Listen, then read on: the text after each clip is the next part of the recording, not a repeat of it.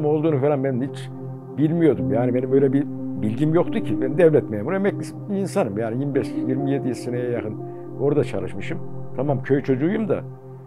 Sonra eski köy evleri yapmaya başladım. Yani içimden geldiği gibi aklımda kalan şeyleri. Sonra araştırdım, bu nedir işte, eski köy evleri internette şudur budur bilmem, diorama falan karşıma çıktı. Ya bu diorama neymiş falan dedim. Baktım ki bunun da bir adı dioramaymış. Yani maketleştirme. Eski işte kurguları, şeyleri, köy şeylerini veya eski bir köy evlerini öyle diorama olarak da öyle öğrendim ben. Yani başka da bir bilgim de yok. Kursa da gitmedim zaten. Sonra emekli olduktan sonra birkaç sene sonra işte bir kağını yapmaya şey yaptım. Yani o köy kültürü olduğu için bizde dedim bir kağını yapayım. İnternetten araştırdım. Bir projesini de buldum aslında şeyini. İşte onu yapmaya başladım. Onu yaptım. Herkes çok beğendi. Çok güzel olmuş, çok güzel olmuş. İşte hediye bile ettim kardeşlerime bilmem ne. Sonra biraz daha gelişti tabii.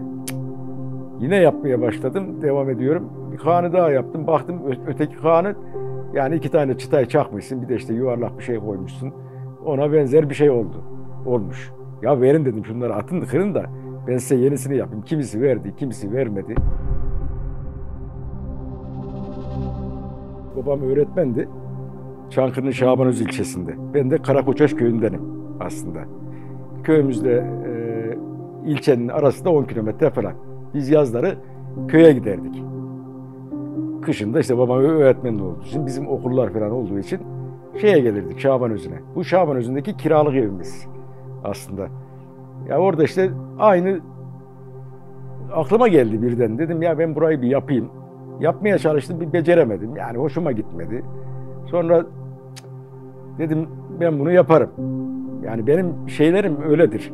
İlk başlangıçta yani bayağı zorlanırım. Ufak bir şey de yapsam, yapmadığım bir şeyse belki 10 gün onun artık uğraşırım. Yani şey yapmam, pes etmem. Dedim ben bunu yaparım. Yaptım hatta işte oradaki gibi şey vardı. Orada var mesela, gaz lambası vardır. Bir yerde bir cam gibi bir yer vardır. Oraya gaz lambasını, o zaman elektrikler şöyleydi bizim kazadayken. Gece 12'ye kadar dizel motorlar vardı. Onlar çalışırdı. Dizel motorlar saat 12'de işte sinyal verirdi, artık yavaş yavaş söneceğim diye birkaç kere. Ondan sonra pat diye sönerdi. Tabii gaz lambasına kalıyorsun. O gaz lambasını o camın önüne koyardık. Koridorda şey yapardı. Aydınlanırdı.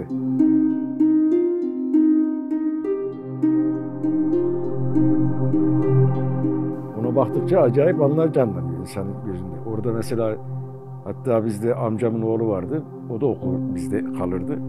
Mesela o somyada biz ikimiz yatardık bir tanesinde. Hatta o somya da şeydi, sünger yataktı, yün de yoktu. Yani yün yatak da değildi yani.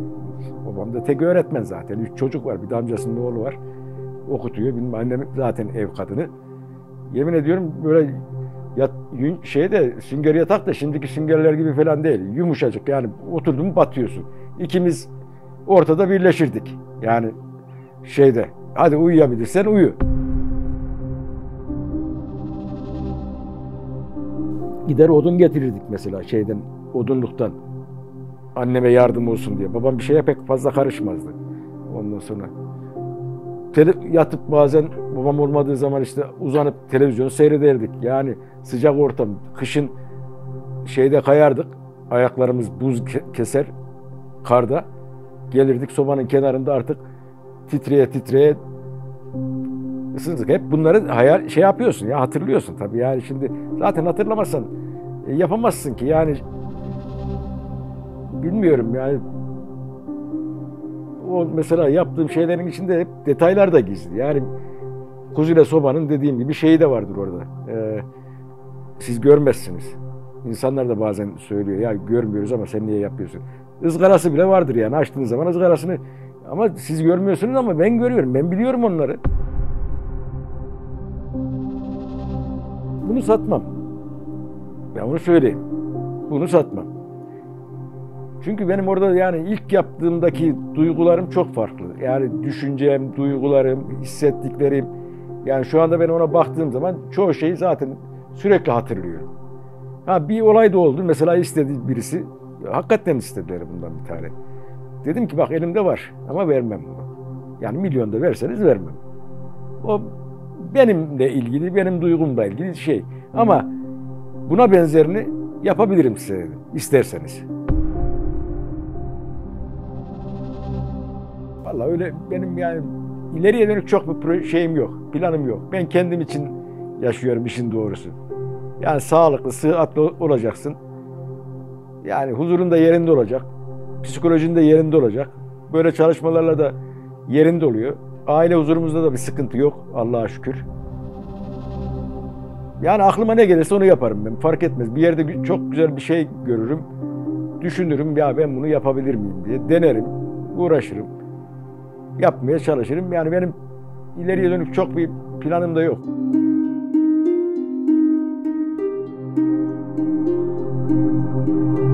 Ya diorama yaparken ben şimdi bir köy evi diye başlarım örneğin.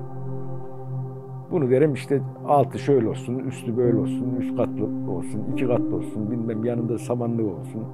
İşte sonra bir bakarım ki o diyor şey başka bir şeye dönüşmüş.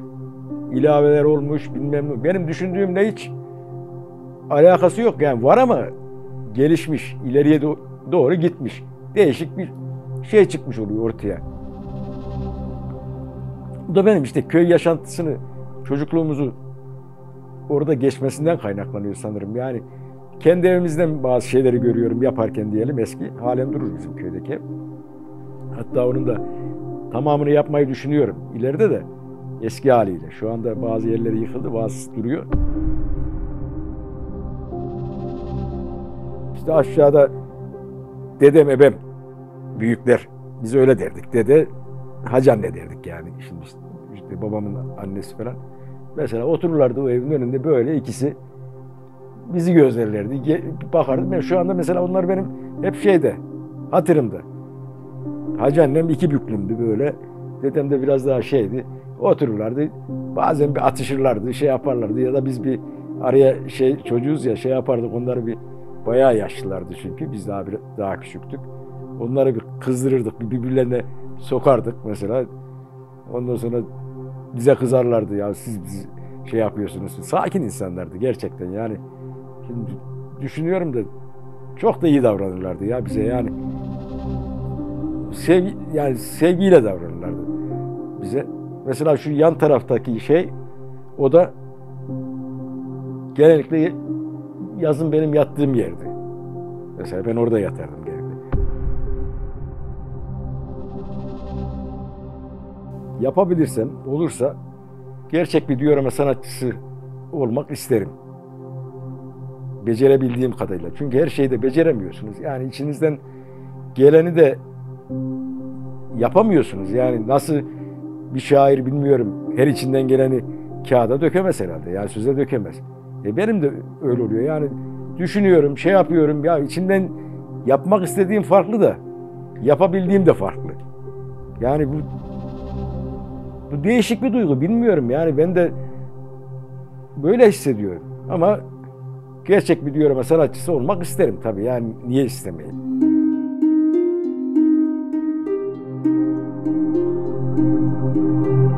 Ya bir de ben unutuyorum abi. Yani yaptığım şeyi nasıl unutuyorum dersen neyi neden yaptığımı bazen ben de bilmiyorum yani gerçekten. Bir malzeme kullanıyorum. Orada başka kullanmışım. Değişik. Ya tamam oturmuş, olmuş. Ya bakıyorum aynısını yapmaya çalışıyorum. Ya ben bunu neden yaptım? Acaba bu malzeme neydi? Yani boncuk muydu? Çıta parçası mıydı? Metali mi eğdim? Bu metali ben nasıl eğmişim? Bazen gerçekten ben bile şey yapamıyorum. Onun için bazılarını da vermiyorum da, vermek de istemiyorum. Çünkü diyorum ki ben aynısını yani resme bakarak tamam yapmaya çalışırım da nasıl yaparım? Yani ya benim duygum bu. Ya sanatçı deyince benim yani aslında söyleyeyim daha değişik bir insan şeyi geliyor bana ya. Yani şimdi sen kendini sanatçı görüyor musun desen Vallahi görüyorum, onu da bilmiyorum. Yani şimdi insanlar diyor işte hocam sanatçısın işte. Ya ben şeyi de sevmem zaten. İş yerinde de şefim. Ya şefim deme abi de bana. Yani hakikaten sevmem. Şu anda bile bazen arkadaşlar yazar işte şefim şöyle. Ya şefim demem. Burada da şimdi sanatçı işte hocam, ya hoca değilim. Sanatçı da değilim. Yani bana göre sanatçı daha bilmiyorum, daha farklı gibi geliyor. Nedir ya, tarif edebilir miyim? Edemem. Onu da edemem. Ya tabii bu sefer de devam ettikçe de hoşunuza da gidiyor. Ortaya bir şeyler de çıkıyor. İnsanlar da beğeniyor. O da sizi ister istemez mutlu ediyor ve yönlendiriyor. Sevmeye de başladım tabii. Yani şimdi bırak deseniz bırakmam. Yani mesela başka bir yere taşınacağız herhalde 1-2 seneye kadar. Yani orada da ben düşünüyorum bir atölye, adam gibi bir atölye yapıp, benim çünkü her aletim de var şimdi. Yani eskiden sonradan aldım. Şu anda alamam. Ama her aletim de var. Ya gerçekten hoşuma da gidiyor. Yani değişik şeyler yapmayı da seviyorum ben. Abi insana önce Allah sağlık verecek. Sonra evinde huzur verecek. Ondan sonrası zaten geliyor. Benim yaşam felsefem bu. Şeyi de dediğim gibi bütün bir şeye takılıp da hayatı da ıskaladığınız zaman hayat da sizi ıskalar. Bir bakarsınız ki yani onlar işte arkadan bunu da bu yaptıydı derler, çıkarlar. Yani hayattan zevk almak. Benim derdim o.